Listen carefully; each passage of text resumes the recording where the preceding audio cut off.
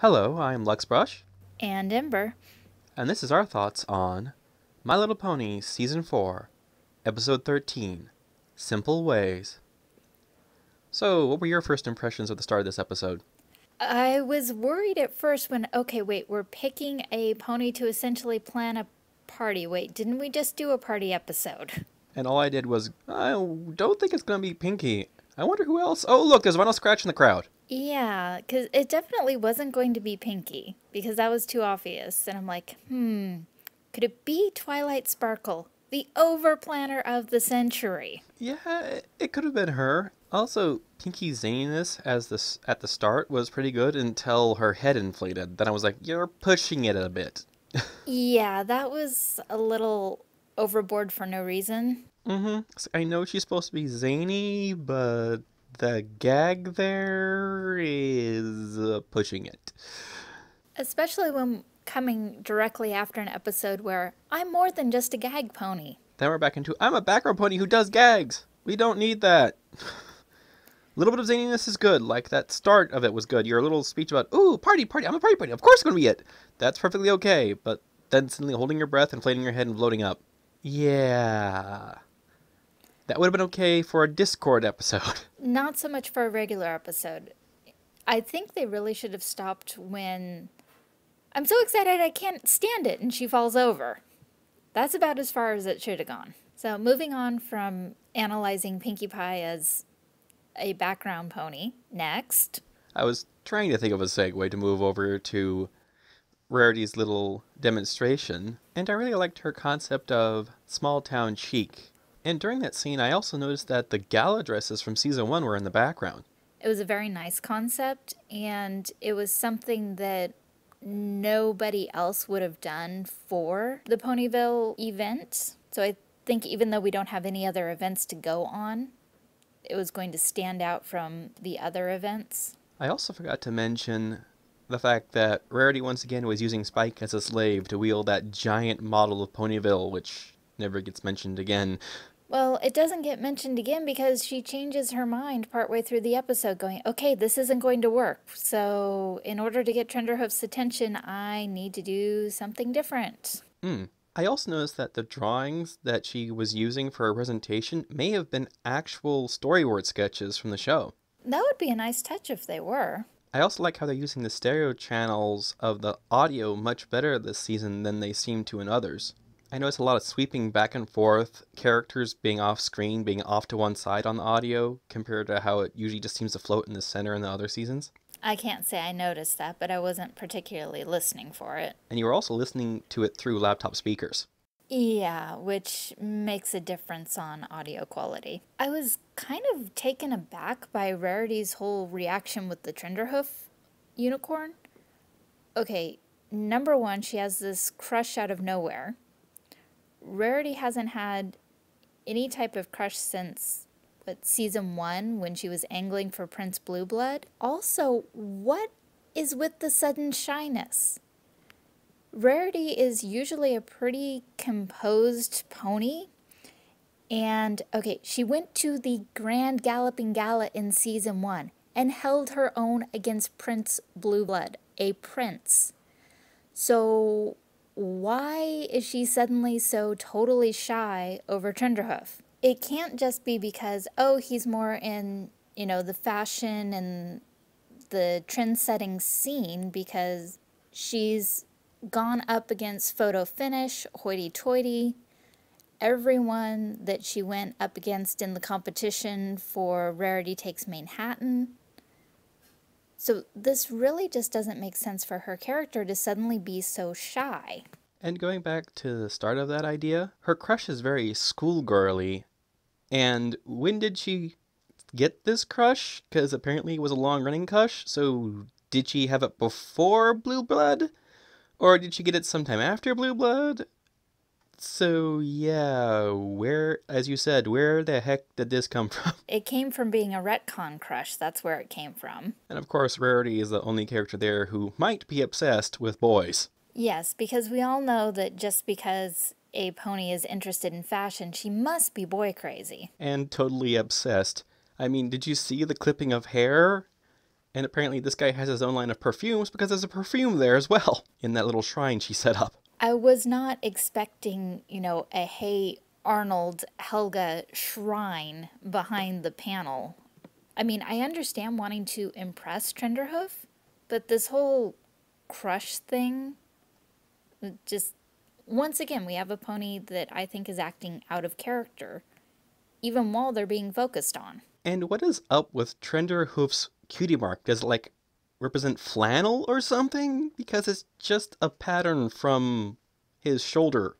If you look at his shoulder, it's the same pattern he has on the shoulder of his outfit that's on his cutie mark. So what's up with that? I don't know. So I was like, okay, is it tweed? Is it plaid? It can't be just flannel. This is Trenderhoof, trend-setting pony, and who names their kid Trenderhoof? I guess they wanted his name to be a trend. I guess so. And continuing on the moment of Trenderhoof's arrival, not only Rarity's sudden inexplicable shyness, but okay, here's another non-Ponyville native who isn't going, oh my god, that's an alicorn! Because Twilight was right there. I did not even pick up on that. I actually, now that I think back on it, I didn't even realize Twilight had wings during that episode. I know she always has wings, but my brain didn't register them. Yeah, well, some episodes it seems like the animators are trying not to draw attention to the fact that she has wings, and then sometimes they're trying to make it very obvious that she has wings. And the fact that Rarity asked Fluttershy and Twilight to work on the same project, pairing Pegasus with Pegasus, okay, Pegasus with Alicorn, is a nod to the fact that she's an alicorn. I also know the moment that they went to Sweet Apple Acres and he started obsessing over it was the moment of like, oh yeah, he's gonna fall for Applejack. This is what we're gonna get. God, I hope it's not gonna be a jealousy episode. We already had one of those and it was a really good episode. I know, we already had jealousy with Fluttershy and Rarity. And once again, almost the same lesson. So we're continuing the trend of recycling previous season's lessons. I didn't see it as that. I saw it as a completely different lesson. There wasn't really much jealousy going on. It was more of, I need to change myself to impress this other person, which is the way they phrased the lesson at the end of the episode. True.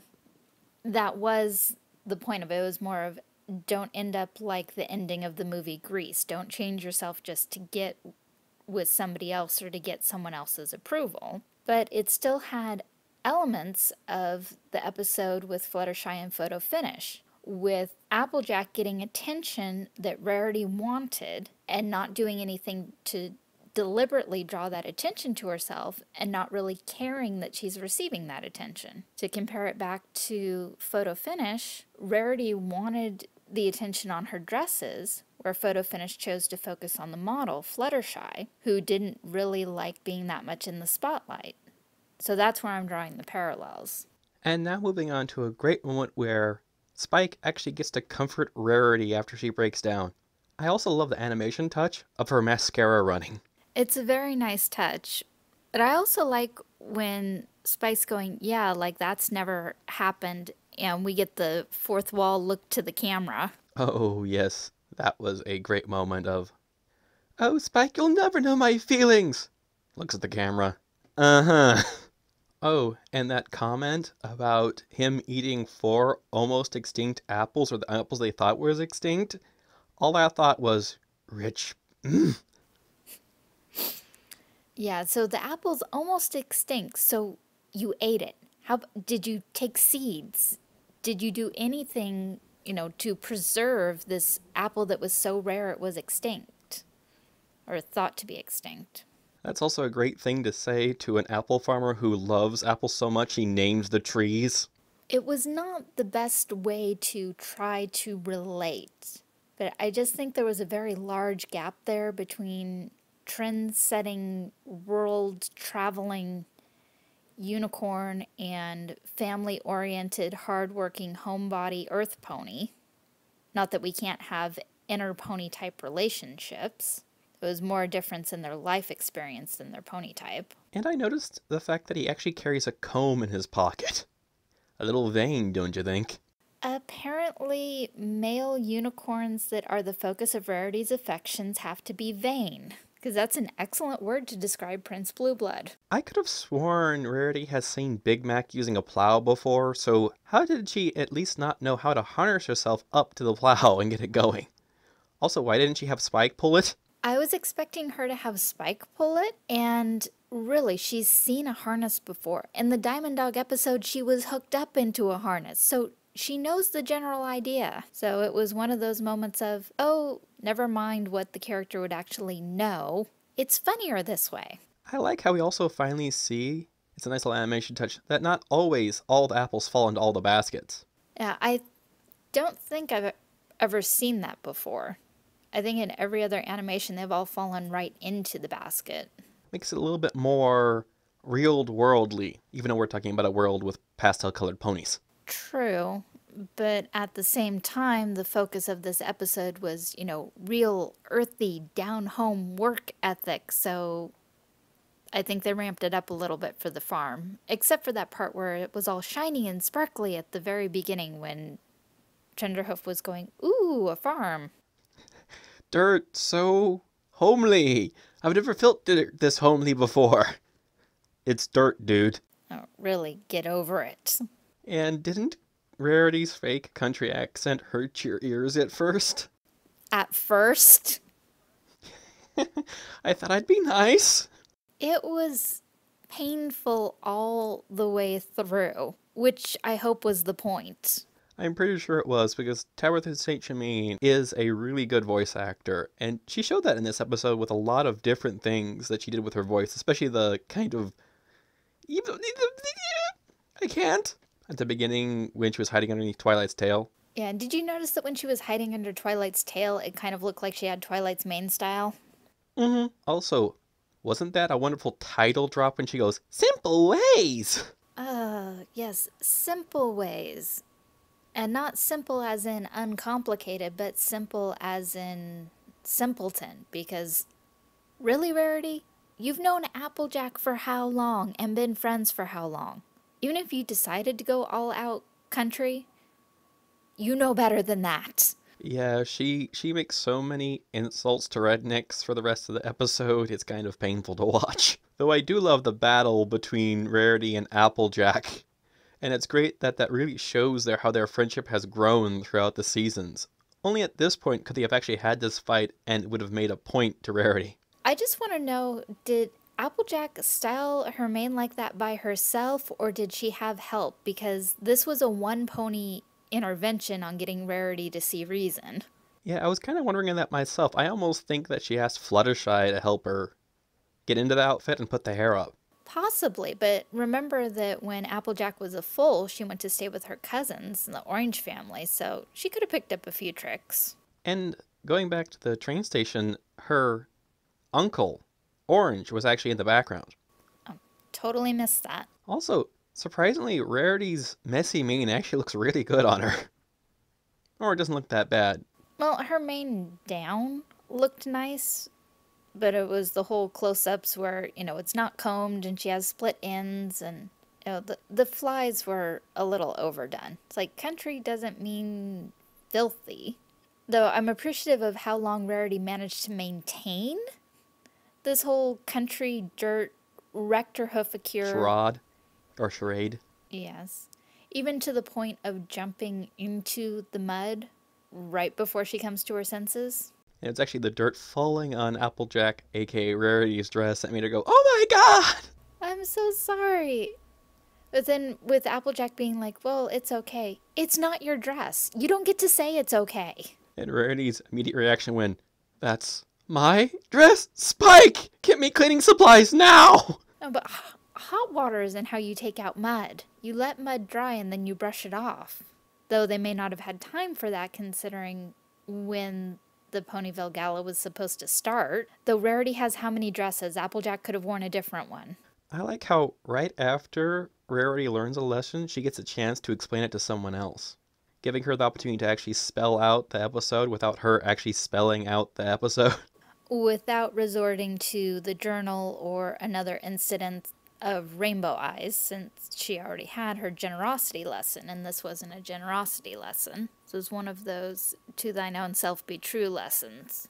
Do you have anything else to add about this episode? Why wasn't Rainbow Dash going crazy excited over having a cider tasting?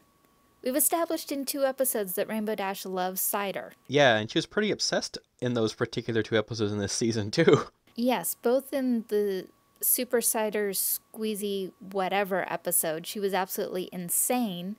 And then it came up again this season with the Vampire Fruit Bat episode. I mean, the only real in-between reference to the cider tasting was when Spike showed up with his cider tasting cup. Which I think is their way of saying, oh wait, that cider's not alcoholic cider, because Spike's gonna taste it. Because without that, you could imply that this was a wine/alcohol tasting kind of thing.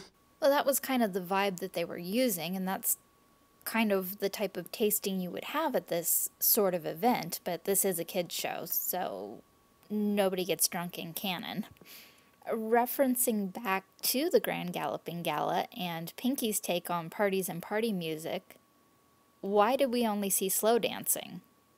You're going to tell me that Pinkie Pie and Vinyl Scratch would not have gotten up there sometime during the night and changed the tone? Let's get my bass cannon. This party needs to be rocked. I got my party cannon.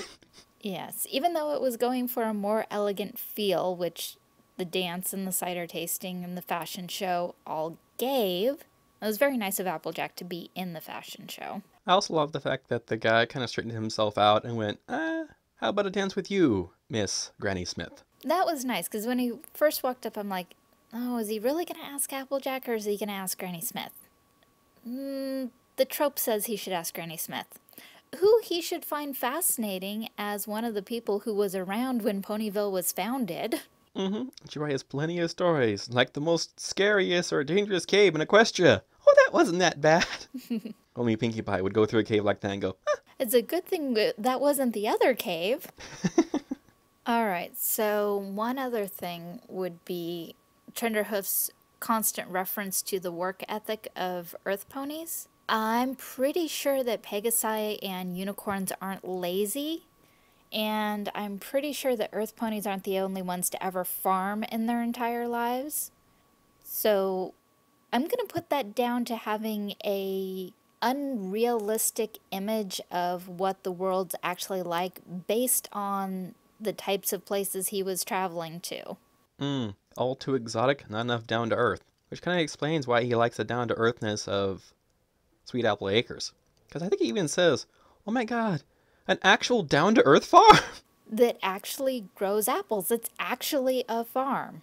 Which makes me think that his previous idea of a farm was like a cultivated garden/park. Or a supermarket. Because he really acted like, I've only seen these in pictures. Very much so, because it was all of, ooh, this is fascinating. Fascinating. Never seen this before. Fascinating. The way you're sitting right now, it sounds like you've turned it into Spock. He even has the pointy ears for it. This has been our thoughts on My Little Pony, Friendship is Magic, Season 4, Episode 13, Simple Ways. Well, I hope you've enjoyed this, and thank you for listening. Hope to speak with you soon.